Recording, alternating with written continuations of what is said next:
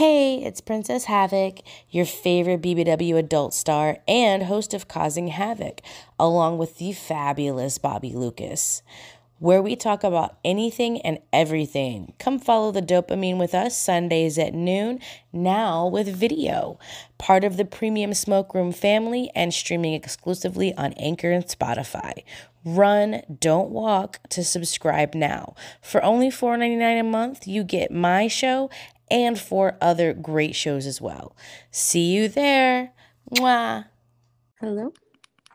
You know something? You broke the record for the quickest punch in of anyone that I've ever had on this show. Really? Dang. Yeah, actually, the link you went right there. Usually it might be like 5 seconds. 5 seconds. No, you was like, as soon as I said the link. Quick. In there quick. So, hey, how you doing, Miss Lady? I'm good. How are you? I'm doing fine. How's your week been? Your day? It's been good. I got to visit family for the holidays, get a break from working, so it's been nice. Oh, yeah, so you had to work off them pounds of eating turkey, huh? Yeah. We each had our own little Cornish game hen, so everyone was just picking Oh, out. my good. Mm-hmm. Oh, yeah. You got a lot of work to do. A lot of fucking to do. Exactly. Look, I'm just gonna tell you this now. It's crazy because I happened to just run across your profile, and at first I thought you were doing something like that, right? Then I scroll down and okay, well, she got OnlyFans. Okay, she busted open. Wait a second, that's Javon Jordan? What? Don Prince? What? Okay. I said, wait a second. How long you been in the business, boo? I just started doing full boy-girl scenes at the end of February of this year. So this is like really your rookie year as far as full-fledged porn star. It is, because I'm not yes. not going to call you a content creator. No, I'm not going to do you that disjustice. I earned my porn star badge when I did Bang Bros. Finally. Yeah. Oh, she did. Bang Bros. Oh, we had a lot to discuss, Miss Lady. It was just like I was just walking on. I was like, okay, she's influenced. No, she's a porn star. Okay, she on the West Coast. No, she's on the East Coast. Oh my goodness, what the hell? I'm like, everywhere. I'm from California, but I used to live in Maryland. I've been in Florida a couple times. I be everywhere. Most definitely. I mean, so it's like you do your own content, you shoot for major companies. What's the thing you can say about this business before we get this thing started that you learned that you didn't know when you walked in? I didn't know how much more work than a regular job it was. That's the one thing I will say about this industry. It, on the outside, especially to the fans, it seems like glitz and glamour. All you see is the 5 minutes to an hour of what's made. But behind the scenes, the amount of people that go into a scene, the amount of money that goes into a scene, the traveling, the maintenance, all of the coordinating and everything, and it's rewarding, it's fun, but it is a lot more work than I think anyone could ever anticipate until they're in the midst of it. That's how I like to start my podcast off, ladies and gentlemen. Tickles, we can get this interview going, okay, baby? All right. Hello, everybody, and welcome to the Smokers Lounge here on Anchor, the perfect app for anyone who's trying to start their own podcast career. All you got to do is download the Anchor app or go to anchor.fm and get yourself a profile today and start podcasting. I'm your host, Kavanaugh, the Southern Champ, a.k.a. the Porn Rap Star. Y'all know what it is. Find my porn links, my music links, as well as my social media links, all with one link, allmylinks.com/porn rap star. Also, I'm proud to announce that we have 2 wonderful sponsors. The first one is the Facebook and LS community. I'm talking about lsworld.com. Go there today and get yourself a profile and start your journey or continue your journey into the life of kink. And the other one is Eroticism Magazine. Go to eroticismmagazine.com. Get yourself a monthly subscription. Yeah, they drop magazines monthly of some of the sexiest ladies from around the world. You can either get it in paperback, mailed to you, or you can get it digital. So go to RowdySizzleMagazine.com and check out the hotness. Also, we're a proud member of the Black Podcasting Network. I'm talking about multiple podcasts giving you the Black experience. Plus, while you at the site, experience some shopping from over 500 Black-owned retailers and shops, giving you everything from fashion, beauty, health, jewelry, you name it, they got it. So go to shopgwdistrict.com, buy Black, support Black businesses so we can create the wealth. You feel me? Also, every Monday night on K97 FM, the official radio station for the porn community, I'm talking about Monday Night Smoke, 9 p.m. Central Standard, 9 p.m. Eastern Standard Time, 8 p.m. Central Standard Time, where you get to listen to me talk to a sexy lady or a sexy gent from the business of porn discussing the business of porn. So tune in and catch that smoke every Monday night. Now I'm going to sit back and let this sexy young lady introduce herself. Hi guys, I'm the lovely Luna. Most definitely. So I'm just looking at your timeline. I said, okay, Shorty gets down. She gets down. so, I do. So let's go at the beginning. How did you start? How did you fall into the world of sex work and then up to a point itself? Take us on, John. Okay, so ironically enough, February of 2017, I was working at Walmart, wasn't making enough, wanted to have a little bit of extra pocket cash. My friend told me about premium Snapchat. I was like, seems easy enough. I started doing that. And I didn't really realize how many people would be interested in it, but it blew up on a minor scale. So I was like, okay. And then a fan one time was like, why don't you post your videos somewhere they don't expire? And I was like, well, where am I supposed to do that? And so a fan actually is who taught me about the model payment program on Pornhub. So I started making videos for Pornhub. That was pretty cool. But then I was like, okay, what else do I want to do? I started camming. After camming, I was like, okay, I need a new platform, something more interesting. So I went on Twitter to all the other girls that I knew that did premium and stuff like that. And I just searched, like, what other websites are they on? So I found, like, ManyVids and OnlyFans back before they were really like a big thing like they are now. And I was like, okay, why not? So I signed up for those, started using those. Those started generating a little bit. Did those as side hustles through working retail, food service, whatever. And then last year in September, I was like, it's the pandemic. I'm bored. There's nothing to do. I'm going to see if there's a strip club in my city. And I started dancing.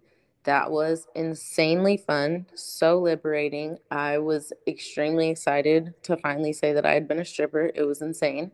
And then Hold on before you go any further. Hmm? Tell me about stage. Tell me about it. Because be it that you said, because it's interesting because you didn't quickly hit each spectrum of the sex worker trade. Yeah. So let's stop for a second because this is a different level of shit. This is you dancing. This is you being seductive. This is you maybe doing a routine. You being engaging. Talk to me. It was very different with it being in front of an audience type of experience, being as how everything else was on the phone or on the computer. It was very different having people watch me and say the same things to me in person that they would online. And then in the lap dance rooms, everyone would just be like, where have you been this whole time? Like, why haven't you been a dancer? I'm like, I don't even know what I'm doing. Like, I'm just getting up there and having fun with it. I'm excited to be here. I loved all the outfits, all the shoes, all the girls there were so welcoming. But something about being on stage just, I don't know, like it felt like it activated me. It was just an amazing experience. And I'll never forget one time I was doing a routine and I had seen this girl do some sort of a backflip somersault thing across the stage and like land with her head her head in some guy's lap. And I was like, that looks cool. I'm going to see if I can try it.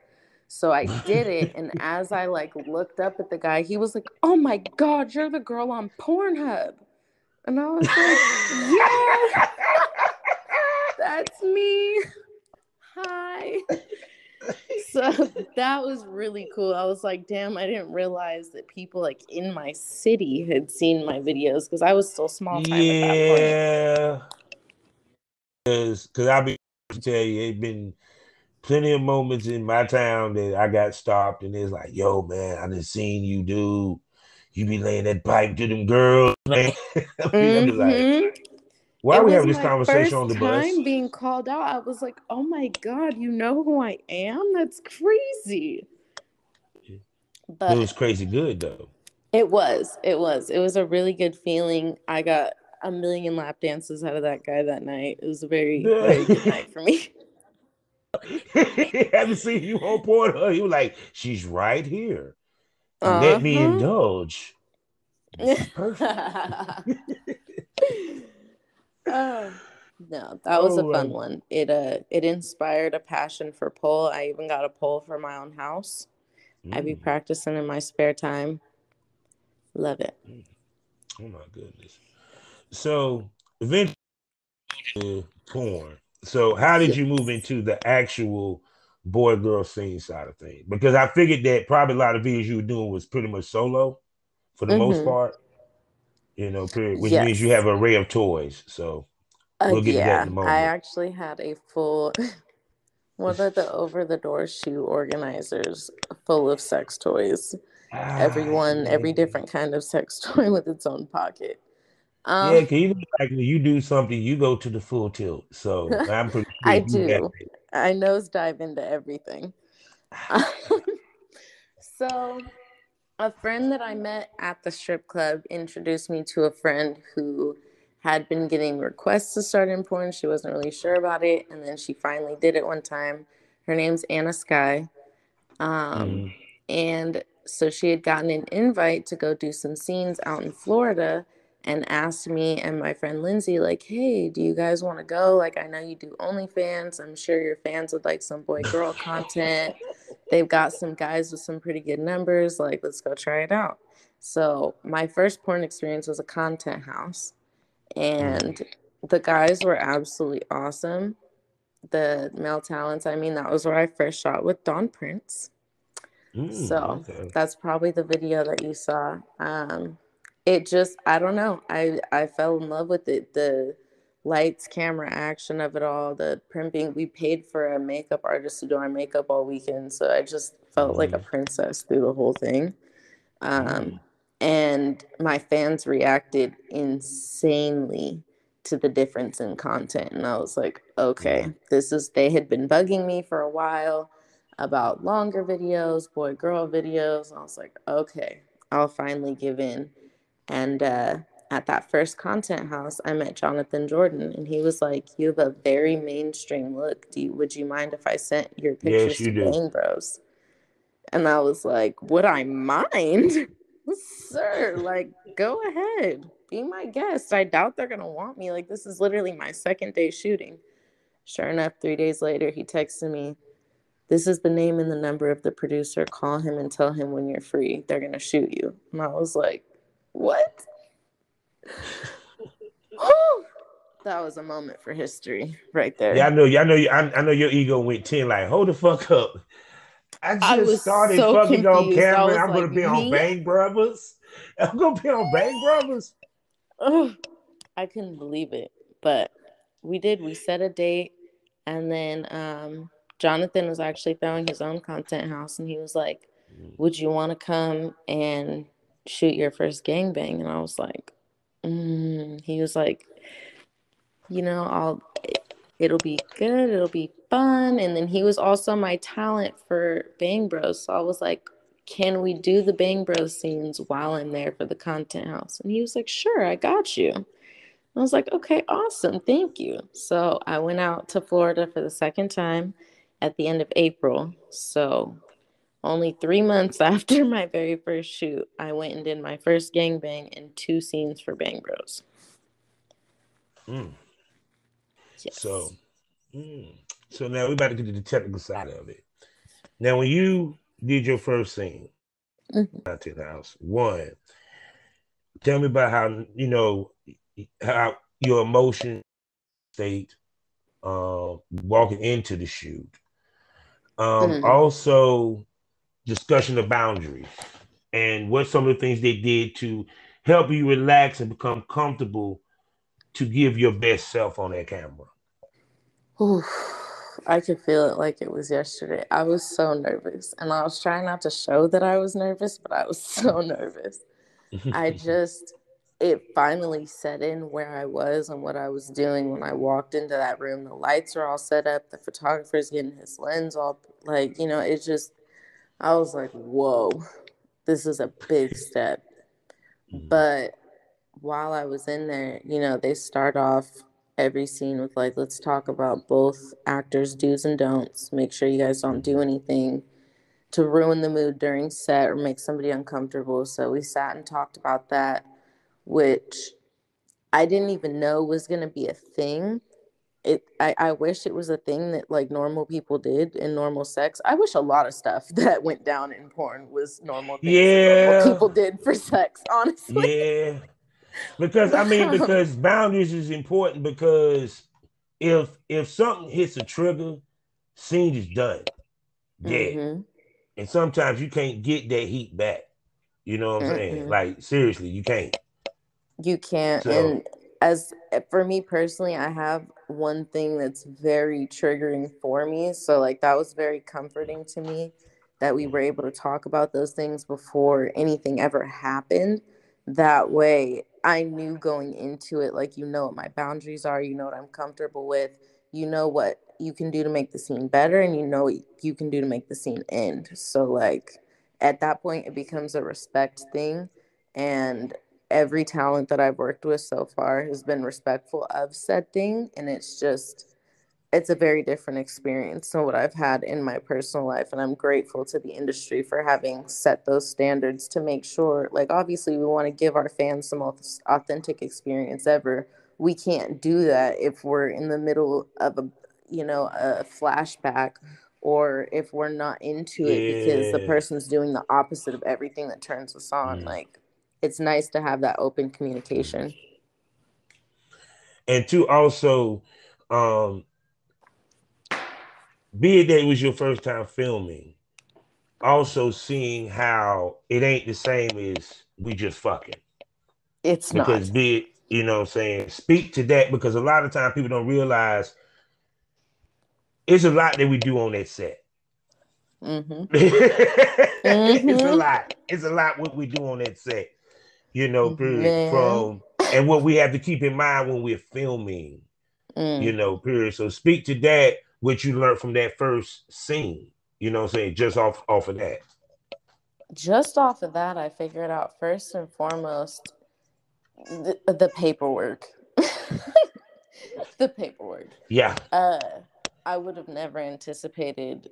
I mean, and I guess if I had thought about it, I maybe had. I was so new, I didn't know anything. So that was one thing that really was like, oh, okay, this is like professional, professional. Like, y'all want to make sure all your ducks are in a row. That's cool. Mm-hmm. But then the other thing was just like the way that my male talent went about making sure that I was in the moment, that I was comfortable. Like, he kind of let me, both him and the producer really kind of let me just take it moment by moment. We didn't have a lot of a plot line. He kind of just started talking to me, massaging me, trying Mm-hmm. to get me, like, comfortable with the moment. And so Mm-hmm. my first scene, probably, if I'm being honest, was my most authentic because it was just him allowing me to do whatever I was going to be comfortable getting through the scene doing.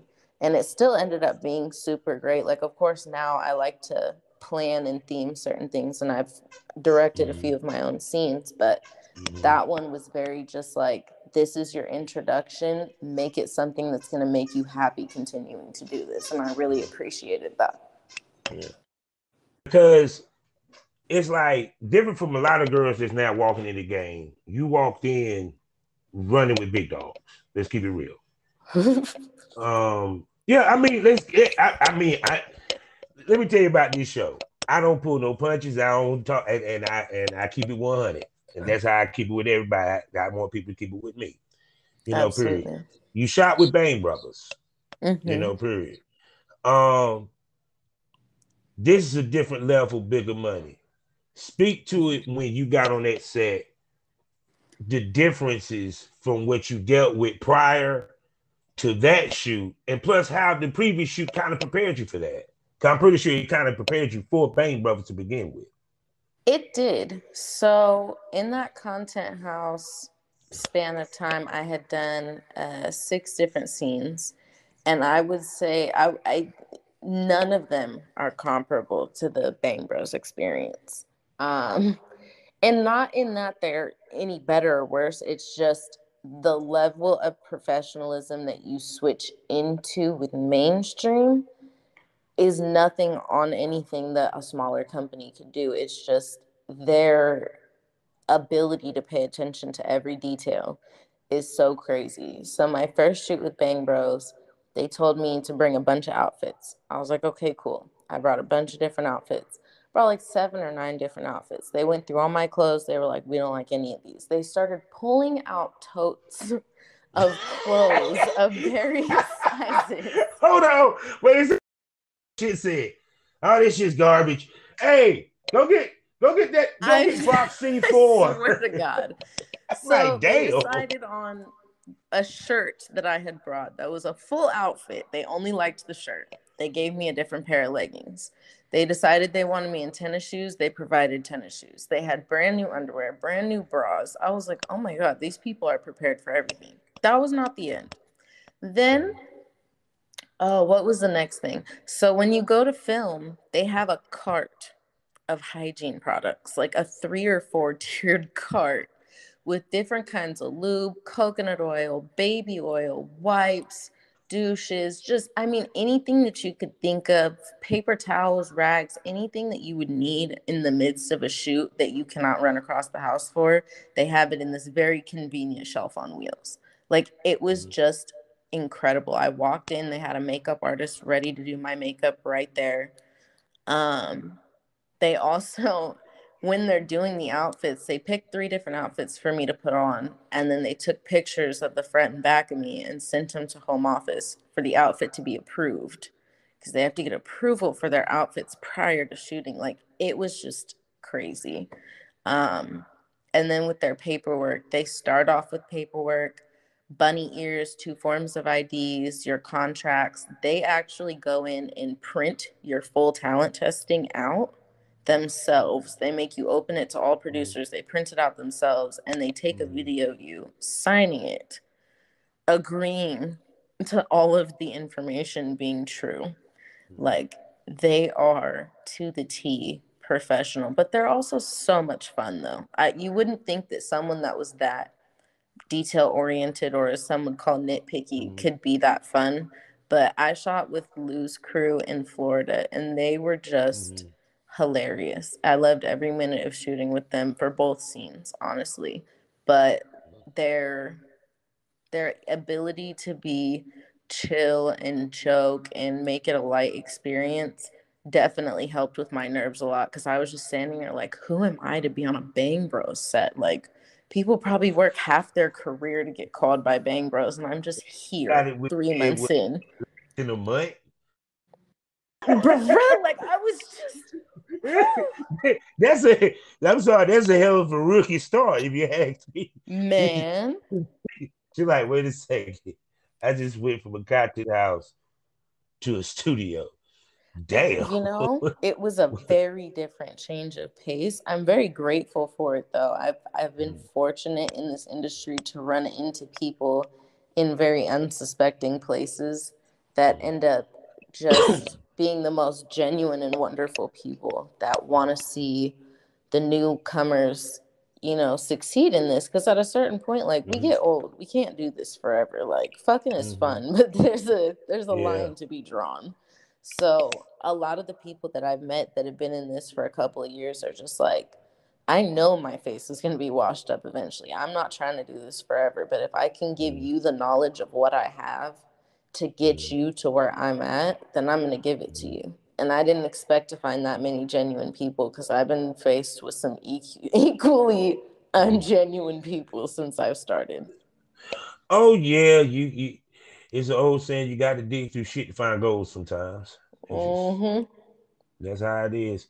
So now the way that you start and the way that people see you, it kind of set the bar for how you carry your own personal brand. You feel me? Yes. So speak to how because you done came in that way, how much you got to keep that bar and stay on brand, and how important it is. It's very important because a little ways into my career, I realized that although I'm not hating on content trade, it's how I started, it's how a lot of people get their bread and butter, do what you do. But the fact that somebody is excited to film with you, and the fact that somebody has asked to film with you, and the fact that Mm-hmm. somebody is filmed with somebody that you know are not valid enough reasons to film with that person. And I only say that because I've been in some situations where it's like, oh, well, this scene should be fire because we get along as people. Incorrect. This scene should be fire because this content creator's been trying to hit me up for the last 2 years. Incorrect. You have to film with people that have your film style or at least your fucking style, something like it has to make sense. And I've done some things that don't make sense, and I'm only seeing that after the fact. And I'm like, okay, in order to maintain the brand or the look or the status that you have, everything that you do has to make sense. If there's a point at which you downgrade, now you have to build back up. So Mm-hmm. it's a little bit of a roller coaster when you're starting out because you'll get a lot of different advice from different people. But Mm-hmm. the biggest thing to maintaining your own image is understanding that even if it's good advice and it's from a good source, you have to make it make sense to your brand because sometimes doing the things that are excelling for somebody else, it's not your place. And you could spend a lot of time spinning your wheels in the wrong direction, thinking that you're going somewhere like, well, this worked for this person. They told me to do it. Like, okay, but is it working for you? And knowing when to step out of it when it's not. Mm-hmm. And I've had to do that a couple times since I've started. And it's definitely, at least in my eyes, it's changed the perception of my brand just because I did go so quickly from like, oh, I just started in this to I'm doing mainstream, but then I haven't done another mainstream scene since then, which is at the fault of my own. It's not the company's, it's my own personal issues. But Mm-hmm. those kind of things do affect your brand when it's like someone Mm-hmm. sees you and they're like, oh my God, she blew up so quick. Like then you become kind of the one hit wonder. You got to But do a see, but lot of work to see, come back from that. but see, you have so many ways that you make money outside of doing content. It's kind of it's yeah, I put it this way: being a master of all trades is a good Mm, thing in this business. Girl, she who does it all has the most chance to make the most money. You feel me? very You true. you you willing to work the clubs. You willing to do live cam, which I'm pretty sure you do. From seeing these pictures, you're a great model. So, because I'm Thank enjoying you. these pictures that you got on your the shower pictures and everything that you got on here. I see Uh, you know how to work the camera for sure and stuff. But even to the fact of filming, it's just about really just hooking up with people that you can probably shoot content with or what have you, you mhm. know. But also we also like and also get in the way of shit as well. So Yeah. because I think that's one thing that fans don't get is that yes, we do have a fucking life outside of this. Bruh, I don't think they really truthfully understand that part. I'd be like, listen, I understand that I look like that and act like that and talk like that on camera. And to a certain extent, I do use my online persona to be Mm-hmm. more authentic parts of myself that aren't exactly accepted in everyday society. But like, Mm-hmm. I still have a family to worry about. I still have a house to worry about. Like, I just moved. Like, I feel like sometimes they don't get that there's the points in time at which we're not filming, we're being people, like real people that Mm-hmm. still have bills and problems and families and pets and stuff that they have to handle outside of your obsessional sexual needs. Like, I love what I do, but I think that might be one of the best things about content creators is that they're a lot more raw in who they are than porn used to be. And fans are finally starting to see, like, this is an actual person with a mind outside of their content. Yeah, because like one of the things I hear people say with fans want reality porn. I bet the difference. I said they want porn that's based in reality. It's a difference, period. But they want to follow you as a celebrity, period. That's why social media is important. That's why it kind of helps with the fan be able to stay in touch with you at the same time it humanizes you. So that they see different because that's what it is now anyway. I mean, Cardi B and all them, we see the babies, we see the behind the scenes of this shit. That's just how the game's being played now. Yeah. It's even then we gotta show them. They get the best of both worlds now, which is pretty cool. It's just sometimes they can be a little much, but I love my fans. I call them lunatics because they act crazy about me. They do. They're very it makes sense. I can't even lie. I sat there and I put that together. I was like, listen, all the celebrities have names for their people. Nicki Minaj calls her people Barbies. Justin Bieber had his Beliebers. I was like, there's got to be something that I can make out of this. And I sat and wrote a bunch of things down, and I came upon lunatics, and I was like, that's perfect. Because once my fans get on my page, they become obsessed, which I love. It's honestly adorable to me. They get very like, oh my God, where have you been my whole life? Like, messages all the time. It's crazy. Yeah, because like I said, I mean, just because like I said, even with like the pictures that you take or what have you, you make sure to portray yourself as a sex symbol. Period. Because there's a lot of things I think porn has lost, and that is that sex symbol.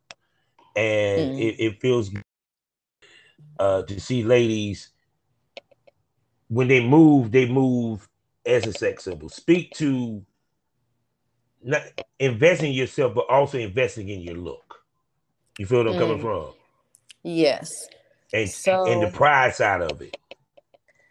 Oh, I don't know. It's just something about being able to take, especially now that I'm in the industry, like being able to take what I've earned and what I've done in this industry and put it back into the things that make me happy or make me feel beautiful or contribute to my progression as a person. Because I feel like investing in yourself as a whole look, not just your physical body. So like for me, I like to have, it doesn't exactly always have to be glamorous or designer things, but I like to have nice things that show that I put time and effort into them. And like since I started the industry, I was able to buy a new car, pay off the last of my debts, which I did all in 1 month. I was insane. I didn't think I was going to be able to handle it all, but I did it. And then in addition to that, like I used to do hair as a kid, and I wanted to make a career out of it. Never ended up doing anything with it, but now that I have the money and the reason to invest into like wigs and stuff like that, I taught myself how to install wigs, and now I can wear all these different looks and create all these different kinds of appearances of myself that portray the different thoughts that I have and the different moods that I'm in, and add to the photo shoots and the video shoots that I do. And it just feels good, like being able to watch the project come together. And I'm like, oh, I was able to invest in, nicer lingerie or a better venue. Even where I shoot my content is very important to me as well. And I like it to look nice, to have a certain aesthetic to it. So it's good to be able to like, I made this and I can put it back in, even to the extent like, I want to get plastic surgery. Not anything drastic because I already know my fans are going to flip out about it. But they do. They get very upset about it. But like, it's one of those things where it's like, I can afford to be exactly who I want to be, look exactly how I want to look, portray what I want to portray, and have the things, go the places, have what I want in life. And I'm able to do it because the work that I put into this. And the more you invest into yourself, the more your self-confidence goes up, your credit score starts going up. You just glow different when you're able to do things that bring your soul joy. Yeah. Because like I said, just going down your timeline, it's like even with probably the content that you're putting out, you make it a point for each scene to look different, tell a different story, period. Speak to creativity and coming up with scenes and catering the scene to the different situations of a different male talent you might work with or female talent. Oh, my favorite part. So when I first started content trading, people would be like, "What do you want to do?" I'd be like, "What?"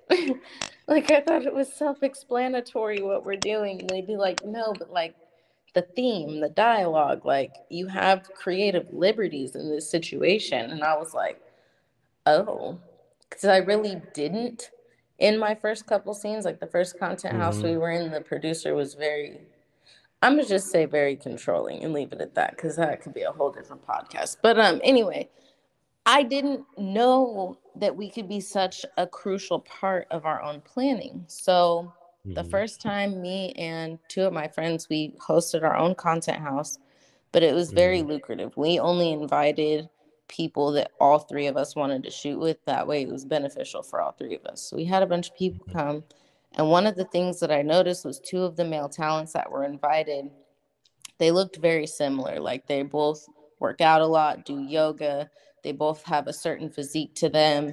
They look very similar. Like it just, in my mind, it sparked an idea. And I was like, okay, we're going to run with this. And so I used to be a supervisor at a retail establishment. I'll just say that because I don't want to get in trouble because I use their real uniforms. But anyway, I still had one supervisor shirt and two employee shirts. So I asked the guys, I was like, okay, since we're going to be at this content house, I want to plan this boy girl threesome. And I want it to be set around a manager sleeping with her associate, but then another associate finding out, and pretty much she gets double teamed to not get reported to HR. And so they agreed to it, and I was super excited. We got there, and I was able to explain to the videographer, like we got our own Airbnb, invited our own male talents, paid for our own producer, like we had everything just so, because we're very just organized people. If anything little piece is out of order, it causes chaos for us. So it was really, really cool to be able to explain my vision to the talents and to the producer and be able to create something that just became an idea off the top of my head and watch it become a full scene. And then watching the raw footage, the before and afters, the BTS, and then seeing after my editor did the full edit, just being like, oh my God, like there was so many integral parts. Like I had my Apple Watch, which you can talk on. So I had my friend call me from the other room and pretend to be HR, like, hi, we got reports that there's some inappropriate, situations going on between some of the associates. And we just wanted to see if you could hold some interviews with your employees and see if you can get to the bottom of it. And then it leads into all types of nonsense and fuckery. It was just amazing. I couldn't believe how much we're able to just really let our ideas run wild on camera. See, it's beautiful when you bring forth a vision and it comes through perfectly. I hate I'm retired sometimes because God, I miss the process. I miss the process of making the scene and what it looked like afterwards. And you're very good at this pole. I'm actually looking at your pole dance. I said, damn, she damn good at this shit. Thank you. See, yeah, you've been putting in some work. See that he said you got a pole in your house? Yes, I did. I got a house pole. Lord have mercy. Now, this is the part of the show where I always say the dicks go limp and the pussy gets dry. We about to ask the hard business questions. So, Okay. which you said something about it earlier. Now, everyone wants to flash, talk about how much money they make, but what they don't really want to talk about is the hell you got to go through to make it. The ups and downs. One month is great. Next month, you like, what the fuck? Pretty soon. Speak to the ups and downs of the business, money wise, business wise, traffic wise, and what's some of the things that you do to help pick up the pace for sales and traffic? Ooh, okay. So, specifically with the online platforms, what we use to post and promote our content and bring it to the fans, it's just no telling what these platforms are up to on any given day. And Yeah. what I mean by that is like little changes or major changes, like the payment removal process on Pornhub, that just wrecked so many things. Like, I don't think people really understand what all major credit card companies pulling their contracts with Pornhub really did to their models. But Mm-hmm. you can't pay for anything anymore. You can't tip. The subscription things are not working. The paid Mm-hmm. videos are not working. Granted, yes, we're still making our ad revenue, but it doesn't touch direct video sales. Or Mm-hmm. X videos started their projected earnings. Like, it seems like a great idea while they're assuming it for you and paying you out for it. But what happens when they assume more than what you get that month and then they turn around and take money back out? Mm-hmm. Or the clip stores changing their rules to where every time you post with a new performer, you have to have a front and back of their ID, a picture of them holding their ID, a model release form 2257. Like, all in a day, these platforms will just change their full operation. Mm-hmm. And for a lot of people, granted, yes, we have ourselves on a lot of platforms, but that's mostly to be convenient to the majority of people so that they don't have Mm-hmm. to go and create an account somewhere that they're not interested in being just to get our content. But one of these platforms every month for every creator will play with their money in some way, and it gets very stressful. And it's like the amount of time that's put into these, the travel that gets put in, the thousands of dollars a year on talent testing, just all of these different all of these different components. Like, I have had Yeah. that blood draw stick in my arm so many times. I've had so many COVID tests. The amount of money we spend on plane tickets, like, people look at us and be like, "Oh, she has 600 fans. She's making so much money." Like, okay, yeah, but you're not seeing the money that goes out to make this Yeah. happen. Because it's a lot Yeah. of money that goes out just as fast as it goes in. Because if you don't continue to invest in this industry, it won't continue to pay you the same way.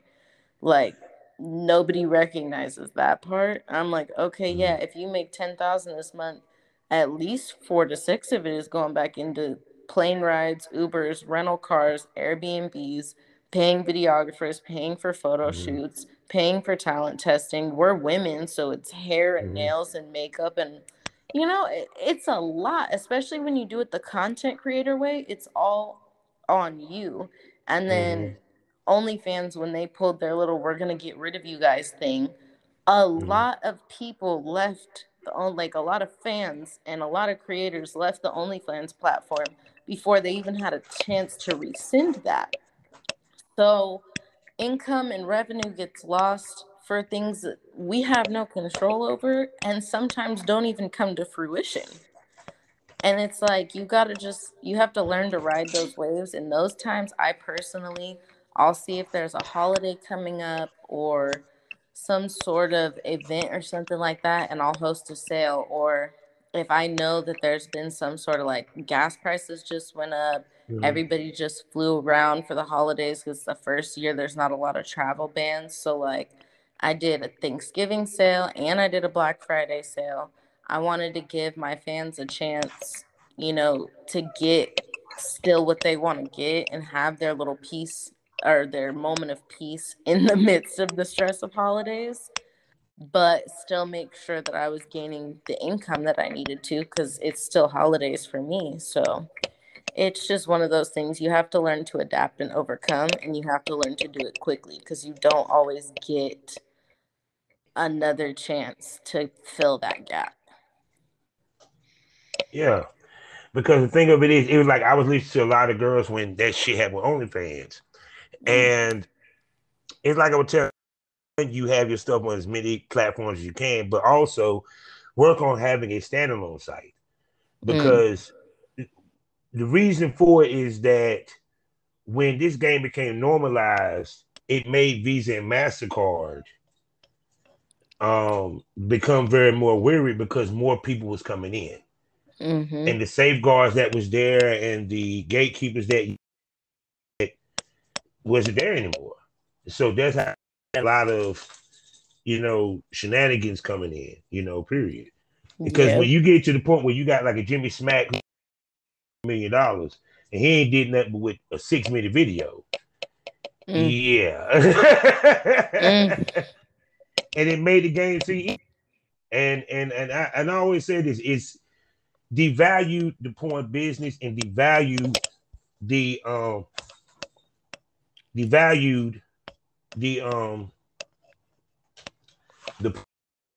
extent because it made it to where anybody, everybody could do it. Yeah. And that's why, like I said, but it's going to always circle back to the porn star because at the end of the day, now where it used to be, the porn industry was dictated by what Hollywood did, the mainstream companies. Now it's more so the amateurs. Ladies like you stand out even more now. Because y'all doing it to a high level, what have you. So it's like, so when you sit back and you go in and you take a look, how much to the numbers, how much you talk to your fans to know what works, what doesn't work, or what have you, or how much do you pay attention to your fans? As much as I possibly can. I like to run polls, especially if I notice that like a certain style of video isn't being bought as much or a certain category of video isn't being watched as much. I'll ask my fans like, what are you the most into? And I'll run polls from anywhere. Sometimes I'll do it for a week, sometimes I'll do it for a month, and I'll just kind of see like where it's at, because obviously, we have a certain number of fans that will follow us indefinitely because they like us, but then we have other ones that come in just because we shot with a certain company and they want to see what the rest of our stuff is like. So you're gonna have a revolving door of people coming in and out, and it's very important to make sure that you're not just constantly assuming, okay, well, the first 100 fans just wanted BBC. Okay, but 2 months down the line, even if you still only have 100 fans, odds are at least 20 to 60 of them are new people. Like, you should probably check and make sure that's still what they want, because what if they want girl videos? What if they want solo videos? What if they're really into gangbangs or trains? Like, you need to make sure that you're checking in on your fans, making sure that you know what they want, offering anything that they could want that you're comfortable doing, customs, live shows, whatever it may be. And I do my OnlyFans pay-per-view, but I send out a variety of different stuff, and I have it to where there's not the same thing or the same type of thing always going out at the same time, because after a while they'll just get sick of it. And I want to make sure that there's a variety, because some people are only into one thing. Like, I really wasn't that into porn before I started porn, but I only ever watched lesbian porn. So if there's nothing but boy girl going out, eventually you lose that fan. It's just what it is. Yeah, but see, the thing of it is you have to do it all. Is that you don't leave any money on the table, because I even say this, and like I said, I keep it real on this show. A girl can do fetish for 3 years. At some point, she might have to fuck some, because the fan base will get bored after a while. And the one thing they don't get bored of is boy girl. And what they won't, a story with boy girl. Period. History tells that. And because people want that storyline, they want. If you do the storyline so damn good that the fuck might not even be 10 minutes. They thought it was 30 minutes. I mean, it's just that serious. And to me, like I said, what's missing across is, in which I want to ask you, which is more important to you, the quality of what you do or the quantity? The quality all day, every day.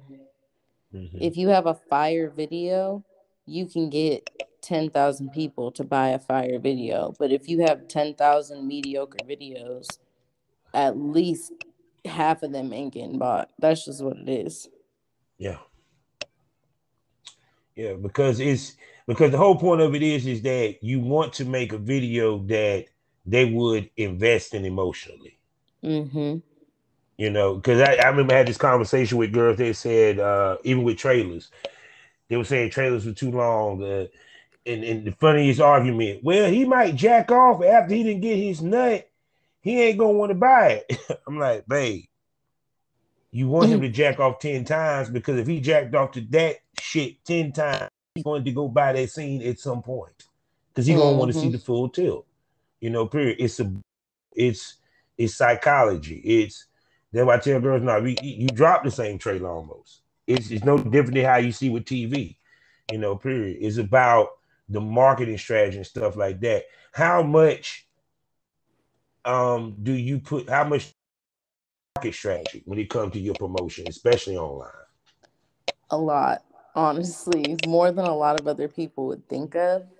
But that's just because I'm very OCD, very nitpicky. I like everything to be a certain way. So I'll try out new things. And like right now, I hired someone to run my OnlyFans for me, but it's somebody that knows me very well. We've been friends for 13 years. So we talk about what goes out every day, the way that fans are talked to. If there's any conversation that's personal that pertains to just me and the fans, she'll leave it and be like, hey, this needs your specific attention. Really, she just, I have her making sure that videos go out every day. But the most important thing that she had to take on when doing this is that I like to make a series of videos out of one video. So you'll edit down and make the full length video. That'll get sold in the DMs and posted for sale on ManyVids. But then I also want a 5 to 6 minute trailer for X videos, because having the traction that X videos brings and using it for that clout chasing back and forth between the content creators is amazing, because you could shoot with someone and they could be a fire talent, but nobody's really come across their page like that. You tag each other and now they get all of your viewers and they finally get the recognition that they need, and vice versa. So I really like X videos for that. But then in addition to that, I need a minute-long wall trailer, because even though I send messages out in my DMs, people that subscribe need a reason to A, stay subscribed, and B, to want to watch the videos that are going out.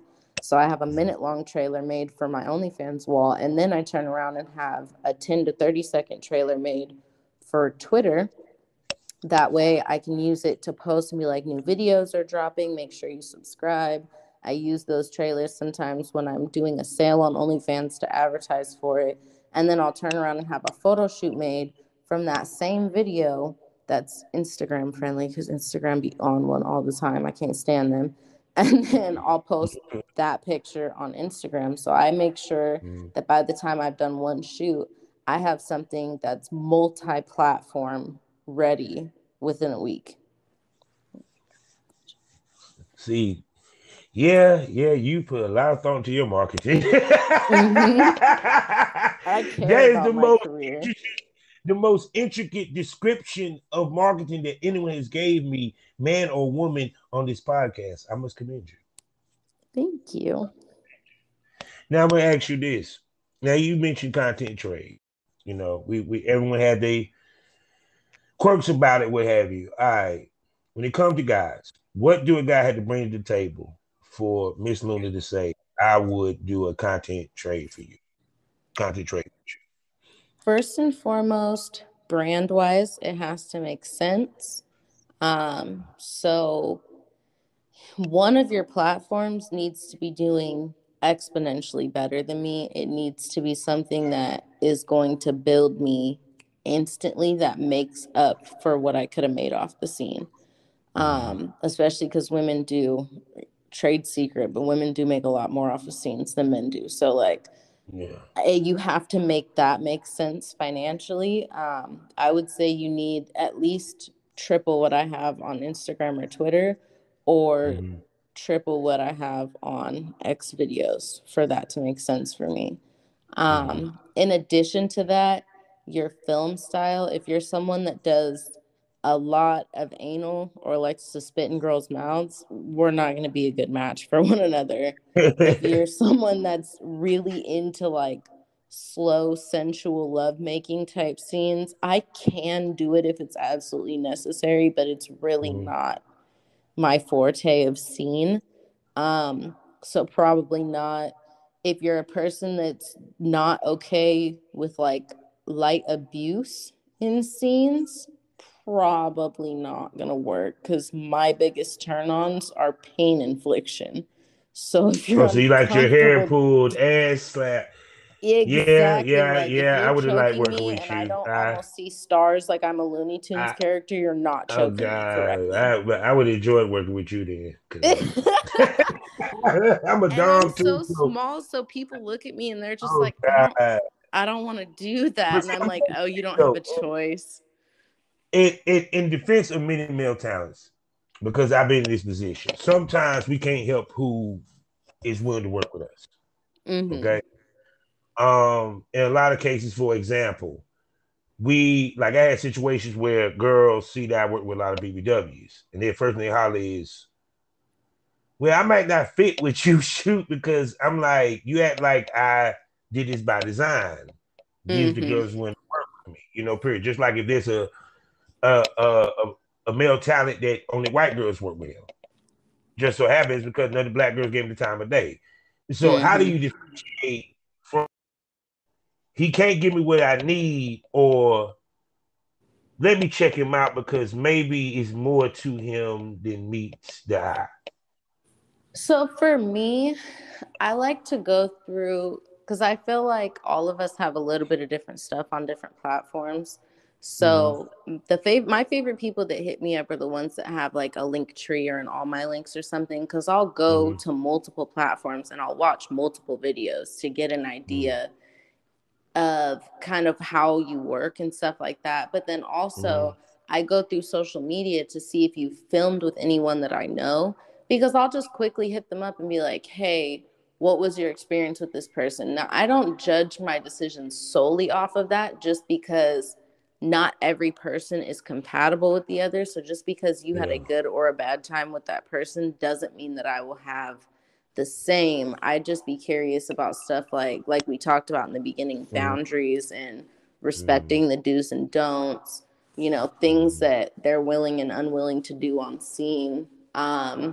And sometimes I will just kind of talk to the person and be like, okay, what are you thinking about doing? Like, what would you like to create type of thing? Sometimes it could just be as simple as locationary. Like we're not close Mm-hmm. enough, and neither one of us are in the place to just fly the other one out right now. Mm-hmm. So it won't work, space or time wise. But it's just one of those things. I have a pretty good discernment for who I can and cannot deal with. Mm-hmm. I've encountered a few in my time that have flown under the radar, unfortunately, but for the You said most your part, radar I'm wasn't up pretty for good those. at just gauging, especially if it's somewhere, if I'm already in a content house, I'll Mm-hmm. know just based off being in your presence whether or not this is going to work. And I kind of will just dismiss myself from the request. Yeah, because one, the scenes that you don't have that chemistry, the fans can tell. They can Mm-hmm. see it. I don't care if it's a girl on girl or it's a boy girl, period. So chemistry does have a lot to do, period. Mm-hmm. But it's also that fine line of business and personal. Yes. So, and a lot of times it gets crossed. Like with me, I made it a point I would not fuck talent off camera because in past in my early days of when I first got a porn, and I did that shit, it went left, and I said, "No, I fucked up the money." So speak to not on professionalism to the fact that something that you also said, just like y'all would go talk to someone that shot, producers would talk to each other, talent would talk to each other. So speak to being professional on set and general, and how far it will get you versus the other way.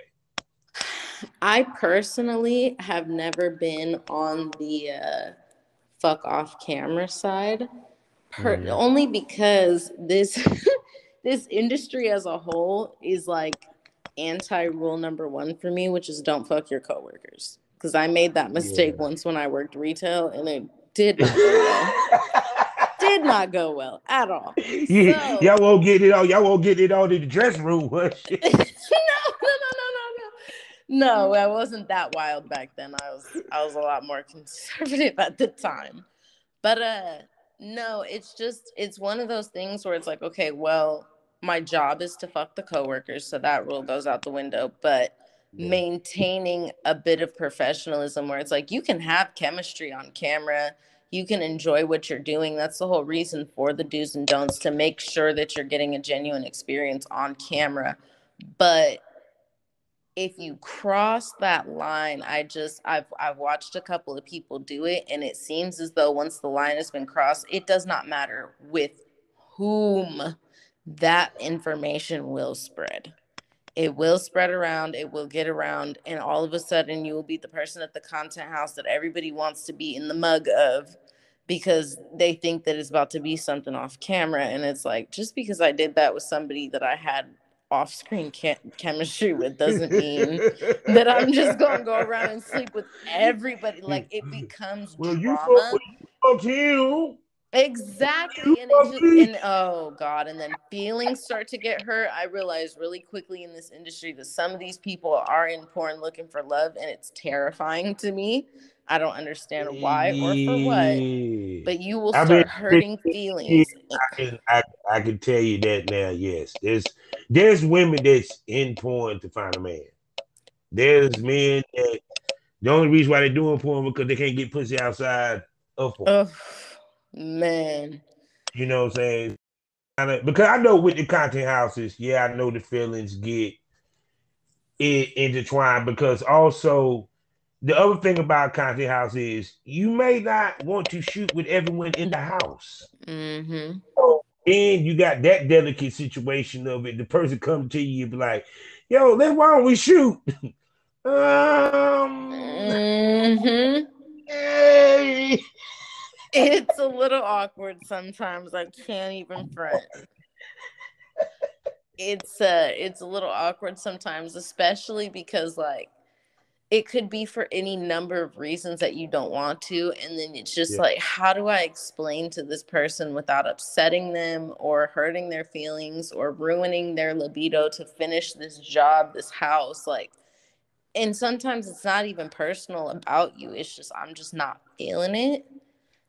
And some people take that very personally. And I feel bad, but it's also like, I don't take porn personally because I have a personal life. So like, I feel like the people that act like that have less of a personal life than they do a public life.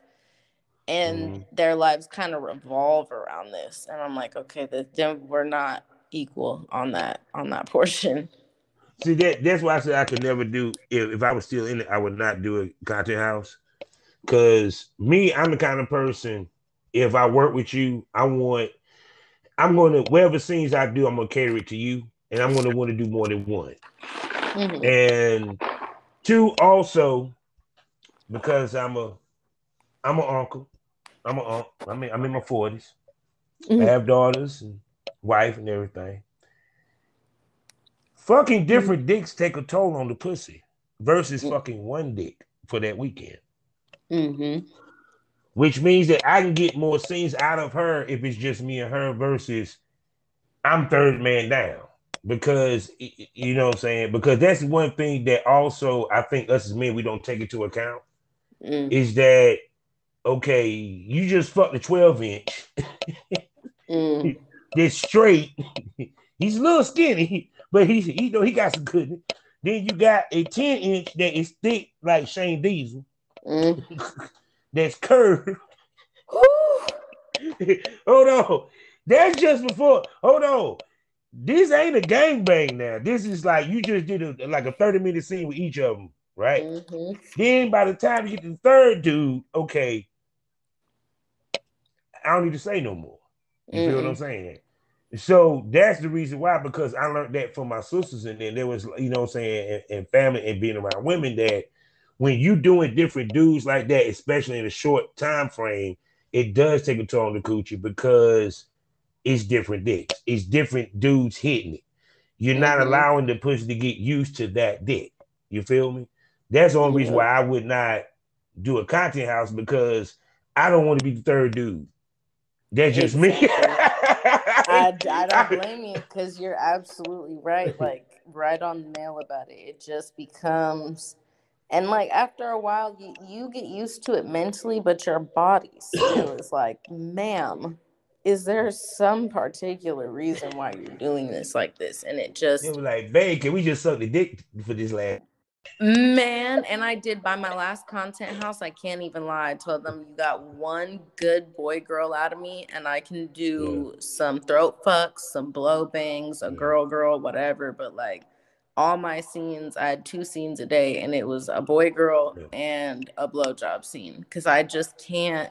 I want my performance to be equal per scene, Mm-hmm. and I cannot guarantee that 2, 3, 4, 5 scenes into the day. Like, I'm Mm-hmm. not built like that. I want to be able to perform at peak performance every time.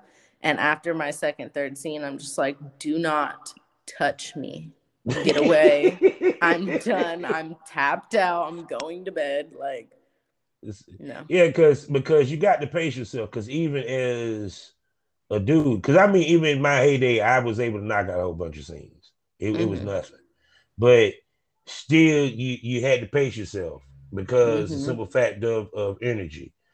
Plus, I always ask the girl, how did she feel? She was a Yeah. little sore, look, if you want to, we could do. And plus, also, I try to make sure that we did fetish as well as boy girl.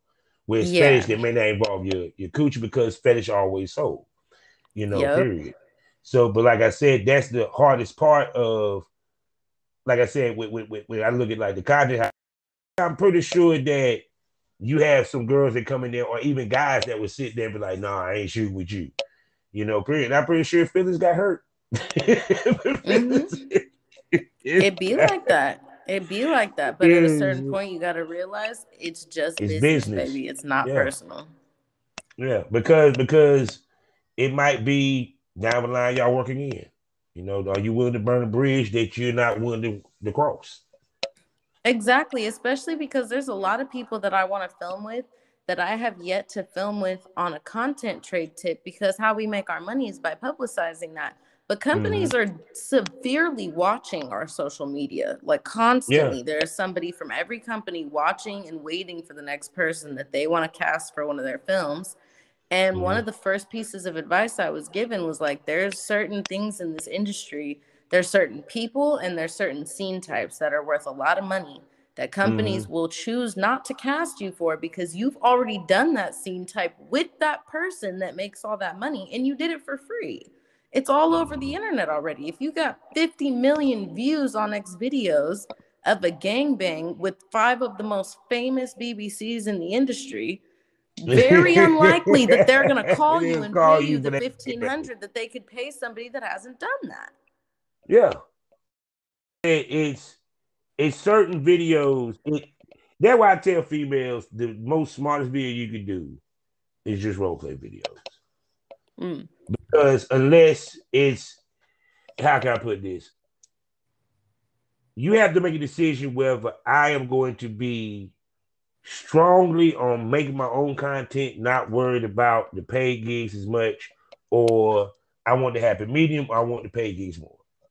Mm-hmm. Because that right there, what you just said, that shapes your brand, and it also shapes the type of content that you put out. Period. Mm-hmm.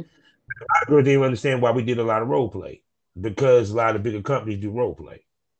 Mm. Period. So if they see you doing a role play scene, it might make them want to get you because you're doing the scene similar to what they're doing. But yeah, Mm. if it's a money making scene, oh hell yeah, no, you doing a DP, they looking for them like, no, she already did a DP. Mm-hmm. And and Japan, Man. we were gonna use that. Exactly. You install our idea. Period. But see, but that's the thing. But like I tell girls, it's really the paid gigs with the freak mob and all them. It's really just more so for cachet and exposure, and also to tap into their broader fan base. Because all the Yes. guys going to just go Google your name after they seen it, and I'm pretty sure you get a lot of Googles. Yeah, I've had a lot of people be like, I saw that Bang Bros scene. I'll be like, which one? You said which one? But see, that's why I said also that's a good part is that with Bang Bros, did they shoot multiple scenes or they just brought you back multiple times? No, they shot me twice in one weekend. They were like, we Okay. want you twice before you leave. Because I live all the way in California and I was out in Florida for a couple of days. So they were like, Yeah. nope, while you're already out here, we going to capitalize on it. We want 2 scenes. I was like, absolutely. I'll be there. See, now what's so funny is everything that you were saying, right? That is how they did it back in the day. That was the old school. That how you got the Bang Brothers video, you know what I'm saying? How it was done, all that. It's just people don't realize it was a purpose to everything that was done was to make the star look bigger than Yes. period. And now it's that the video is bigger than the people. Because like I said, and even to the point that it's like you can, and you know what I'm talking about. You go down the Twitter feed be nothing but girls playing with a dildo. Because they figured out that that's the easiest way to get into the business or try to be into the business. Yes. I get a million people a week. How do I get into porn? Where should I start? Who's the best agency? How do I get into Bang Bros? Does Freak Mob have an email? I'm like, hold on. Hold on. Like, I got to the point where I responded to somebody. I was like, you really want to know how to get into the industry? And I listed it all out for them. I listed the number of things you have to pay for before you go into a scene, the things you have to worry about going into a scene, the different requirements that they have for male versus female talent, the process that you have to go through, the amount of paperwork that you have to sign, the amount of personal information that you have to give away, the whole long process that goes into it, the 5 to 10 hours on set. Like, I really sat there and broke it down for someone and they were like, oh my God. Like, I just wanted to figure out how y'all be making 20 bands on OnlyFans. That's it. And I was like, that's not getting into the porn business, bro. I'm going to tell you right now, as somebody that's done every avenue of sex work to date, that is not, you can make 20 bands on OnlyFans and never have been on an industry set. That's just you knowing how to market yourself and catering to the viral business. But like, you want to ask me how to become a porn star, it's a lot of work. It's about consistency. That's the thing that I think they got portrayed and played. A lot of girls, when they talk about how much money they made, it was that one time they made it half the time. Look at their consistency. Jimmy Smack didn't constantly made $1 million. He made that $1 million one time. I doubt he'll see it again. Because me being in the business, I know that. Because the way it fluctuates. Period. Because if you're not putting out equal that what got that $1 million, you ain't seeing $1 million. Exactly. And I think that's where girls, the biggest mistake was when girls started posting how much they made. It made it seem like, and then you know how chicks think. Let's keep it real. They sat there and looked, saw she playing with a dildo, had her toes pointed, knees up. That bitch, she made 6 figures doing just that. I look better than her. I got bigger tits than her. I got a fatter ass. I got a better dildo. Jay how they got into it. And what it does is it cheapens the business because, like I said, with the discounts, I hate it when they start doing that shit. But when they do what Romans do, I guess. Period. But it's kind of like, that's why I said it's easy for people to fall into that lazy role because the way the game, period. And it takes a lot of passion to do what you do. It does. It takes a lot of passion because you have to. I mean, I think the thing that people don't realize is like, yeah, you might have a better body or a prettier looking face, but like, you don't know unless you subscribed and you paid attention. You don't know the kind of work that goes into that. Like, those people are not the ones. You may see an ad on Twitter that looks like it's just her playing with a dildo, but that's a 5-second ad that gets auto posted by our platforms to keep money rolling in, residual income. But like, those people are putting in all kinds of work. They're renting out rooms at sex dungeons and they're doing full fetish scenes, things that you would call weird or disgusting or unconventional is the stuff that they're doing. They're doing full cosplay and role-playing modes. Like there's so much forethought that goes into this. The ones that make the most money invest the most time into their brand. And I think people really just try to run to their nearest sex shop and buy some handcuffs and be like, I'm into BDSM. No, you're not. No, you're not. What BDSM is. What are you talking about? They couldn't even tell you what the B, the D, and the bruh. And I just feel like, okay, yes, you with your fuzzy handcuffs, you understand that BDSM is supposed to be slightly painful. Like, no, okay, that's fine. You're doing whatever you're doing. You even understand it's more mental than physical.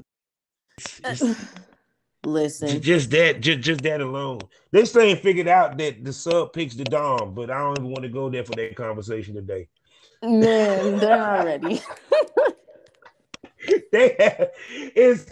It's because, like I said, it's just the misconceptions, and then social media just just perpetuates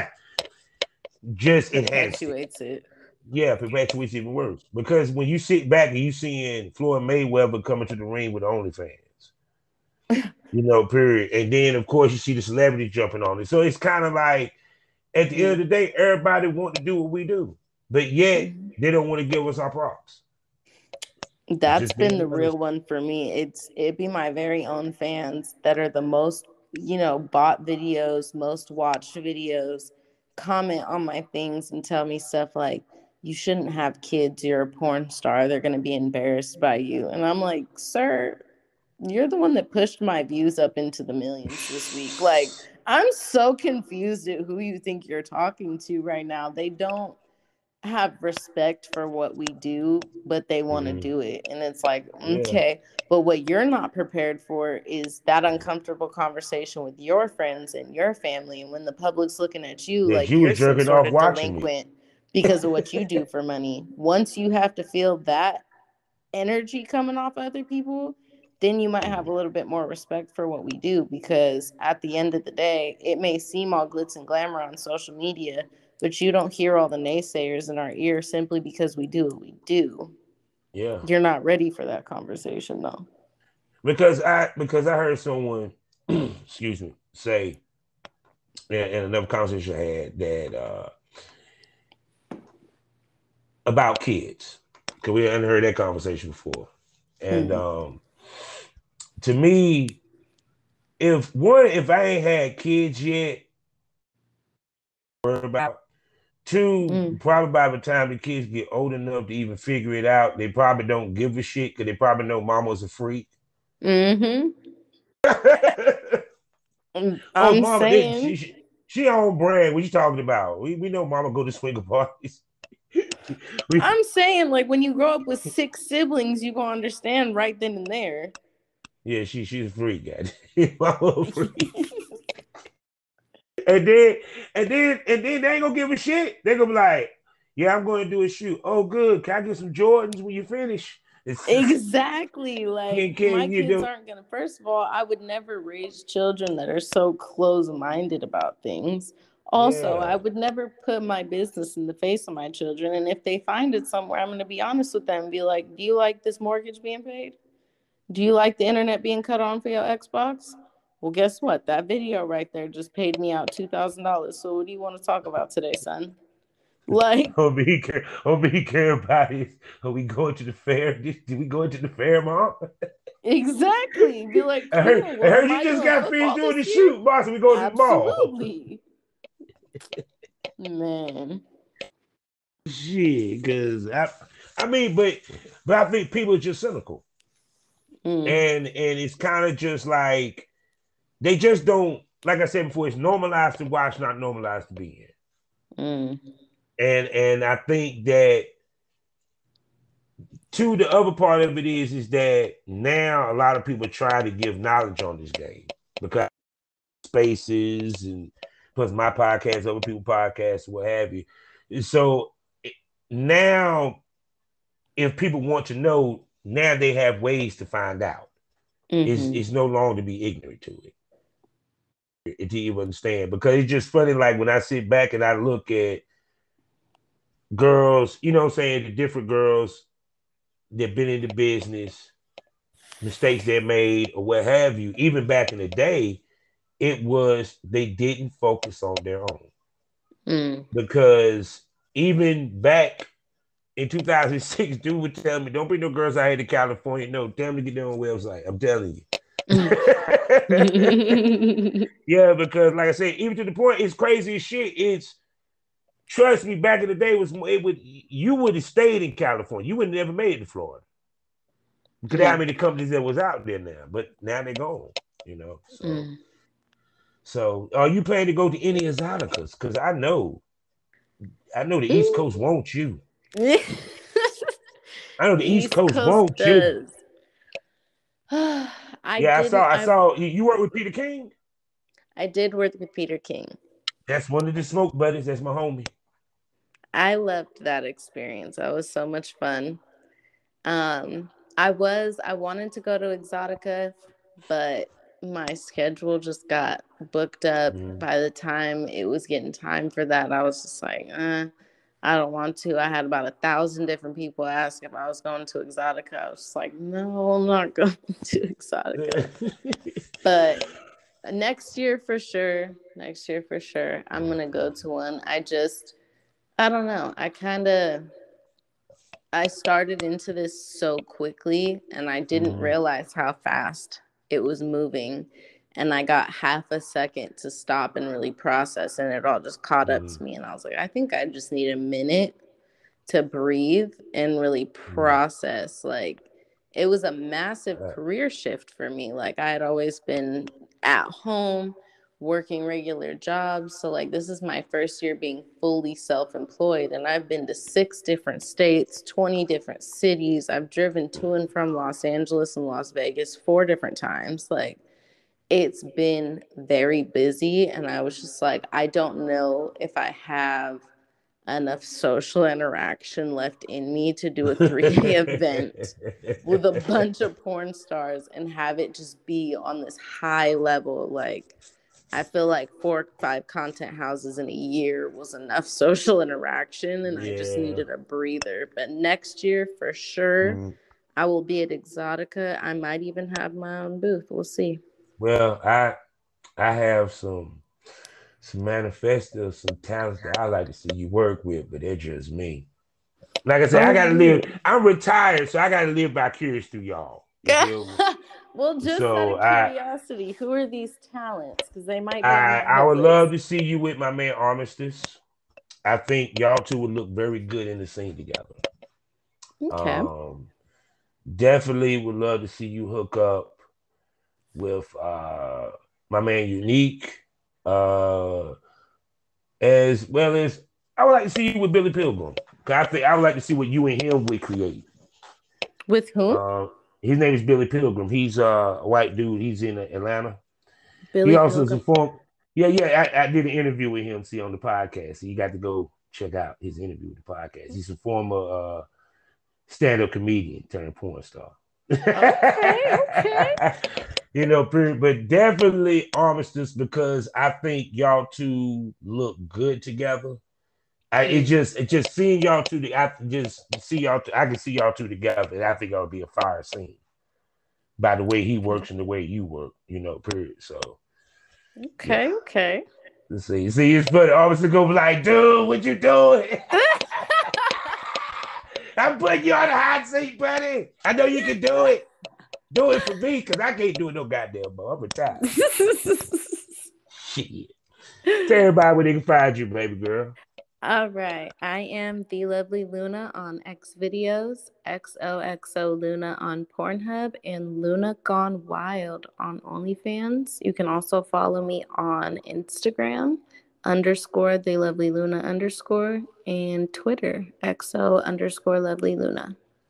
Now, of course, you know I got to do the question, fellas. Can I count on you to be a smoke buddy? Because I want to bring you back for some more episodes. Because apparently you a switch. You sound like a switch. You sound like a switch. You sound like you go both. You could be a dom or a sub, depending on the situation. So just a little bit. So I want to bring you back so we can chop it up a couple episodes, talk about a few things. If you willing to come back and you got the time.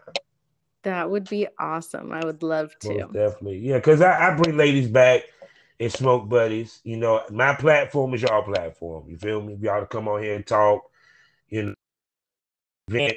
If we do the vent, they're going to be in the premium smoke room. You got to pay for all that, buddy. You know, period. But you know what I'm saying? Bring you back to chop it up, talk business, talk adult film, talk whatever. You know what I'm saying? So I would love to bring you back as a smoke buddy, seriously. Sounds great. I'm excited. And hopefully, just let me know. And hopefully next year, somehow, somewhere, I get to meet you face to video podcast or two and do a photo shoot with you. Oh, yes. I would love it. Because I'm a photographer, so okay, I have many talents. I have to put your photo shoot skills to the test. Oh, and you'll love it. You'll love it. You'll love it. You'll love it. So, people, you know how we always end this. Life is a learning experience. What's the point of experience? You didn't learn anything. Smoke this over. Thank you for coming to the lounge, baby girl. Thank you. Black Wall Street is now online, baby. That's right. Visit the GW District. Shop the very best in men's and women's apparel and accessories, home decor, office supplies, books, pantry items, and so much more. The GW District is a retail marketplace of Black-owned products and media. We're both veteran and Black-owned, and we're bringing you the best online shopping experience with products made by small businesses. Come and experience the GW District difference today at shopgwdistrict.com. That's shopgwdistrict.com. The GW District, a retail marketplace of Black-owned products and media. That's right. That's right.